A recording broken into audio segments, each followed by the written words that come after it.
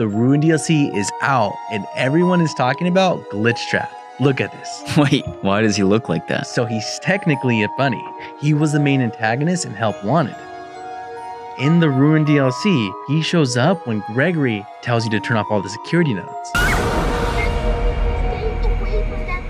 Whoa, why do they call him Glitchtrap? So it all started when William Afton goes in a suit called Spring Bonnie. His goal? To kill children. But the suit spring-locked, trapping him inside. In Pizzeria Simulator 6, we learned that William Afton was stuck in that suit for years. The suit rotted and decayed. It was called Scraptrap, but eventually the pizza place burns down, making William black. He turned black? What do you mean? So he survived the fire, but now his suit looks charred and ashy. How does he survive not eating for years and being cooked up? When William Afton died in the Spring Bonnie suit, his soul remained in the animatronic circuit boards. Then, Fazbear Entertainment commissioned a company to make a VR game. They scanned and uploaded the circuit boards into the game. Their goal was to trap William Afton's soul into the game so he couldn't kill any more people.